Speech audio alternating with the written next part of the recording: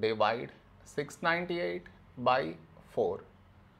To do this division, we should frame it in this way. 698 here, 4 here. This is your step 1. Next, here we have 6, here 4. A number close to 6 in 4 table is 4 ones 4. Now we should subtract, we get 2. After this, bring down the beside number, so 9 down, so 29.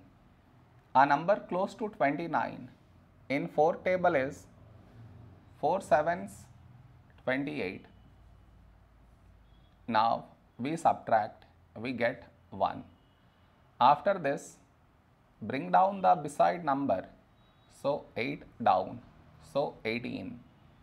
A number close to 18 in 4 table is 4 fours 16. Now we subtract, we get 2. No more numbers to bring it down, so we stop here. This is our remainder, this is our quotient.